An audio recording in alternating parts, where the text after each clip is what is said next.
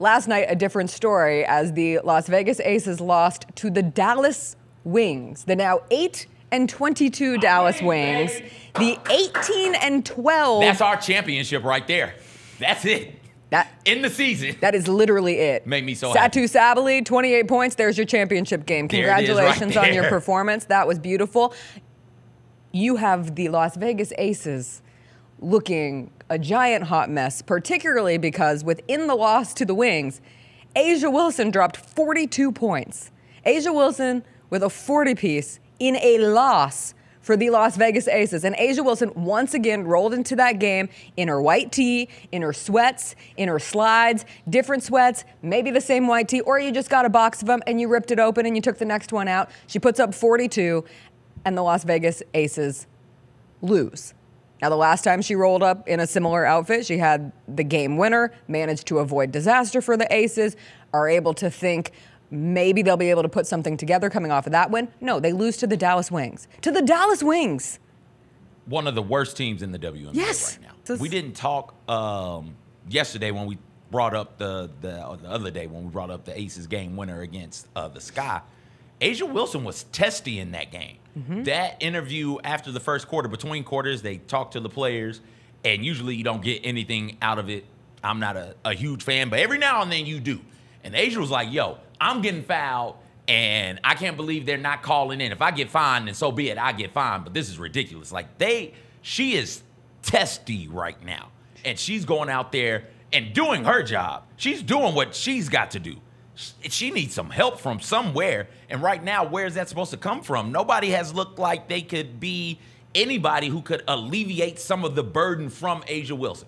A'ja Wilson scoring 42 is incredible. It is amazing, but if you're not going to win the game, and I'm sure A'ja would tell you this also, A'ja would probably rather score 18 to 20 and win the game than drop 42 in a loss to the Wings. That's, come on, man. You can't be that. The Aces have lost 5 of their last 7 games. What are they since they got back from the Olympic break? What, like 2-4? 1, 2, 3, 4. I think 2-4. Yes. Yeah. No. What? 2-3. 2-3. 2-3. 2-3. Like that's not good enough, man. No, and you come straight off of, a disappointing loss for the Seattle Storm, where it allowed the Aces to bump in front of them in the WNBA standings, and we are now less than a month away from the WNBA postseason. That starts September 22nd, and it looked like the Aces could have the opportunity to jump ahead of the Storm into that 4 spot, and instead they lose, and now you have both the Storm and the Aces. The Storm are 18-11, the Aces are 18-12, and it's 2 teams, as we discussed yesterday, who had all of the expectations on them this season, who have fallen painfully short. But the biggest thing for the Aces, last night was just so indicative of what their issue is, because A'ja Wilson can't do it all. She cannot do everything. They had A'ja Wilson taking the potential game-tying 3 at the end of that game. Like, here, take the ball, please shoot it. You're the only player who can score on this team. Take the 3. She's not able to make it last night, but she still has 42 points. It has to come from somebody else. They just look so uncomfortable. They are so discombobulated. What the Aces that many of us watched for the last couple of seasons, who were just one of the most fun offenses to watch in the league, now can barely put together a set. I think it's because Chelsea Gray is working herself back in. Chelsea Gray can get her own shot. The other players who you would think of on the Aces, they need somebody else to create for them. So when you get late into the shot clock, if you're playing good defense, and guess what? You're in the WNBA, they're playing good defense, it is hard for you to create for somebody else. And so you end up just ass out, taking bad shots, getting poor looks at the rim.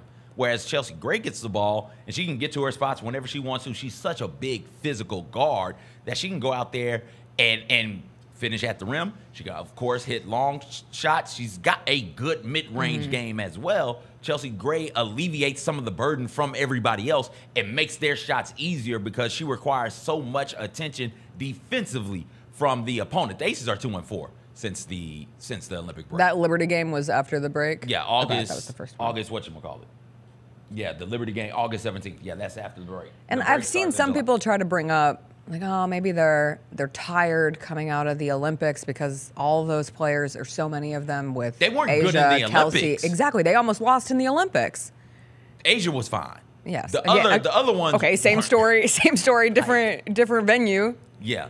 Different category. Asia Wilson was fine. The rest of the team was loosey-goosey messy. I would love to say, hey, listen, this is a wear and tear thing, because I think that's some of it as well. You're talking about a team who has gone deep into the playoffs past 3 seasons, champions the past 2 seasons, certainly. That's just hard to do and hard to maintain from a just sheer physicality standpoint. Your body needs time to rest. I would love to say in the offseason they'll take a break from this, get rest, come back rejuvenated, and be a better version of themselves. But they're going overseas to play after this. There is very little rest for women's basketball players. So I'm not sure what you do from a roster standpoint right now if you're the Aces, but this isn't going to cut it. This isn't going to do their last 2 games. The Storm, second to last game, and then these wings, again. Sky. Is it Sky their last game? Oh, you mean coming up? No, their last games of the season. I'm sorry. I thought you meant their last game they played. No, the second to last game is against the Storm. The last game is against the Wings. Positioning is going to be up for grabs. That last handful of games for them. And if you can't beat the Wings right now, what are you going to do when they legit have nothing to play for but your misery? And you're going to have 2 against the Fever, who could be jostling for where their positioning is in the playoffs. Listen, I just think they're cursed. I think the Aces are cursed.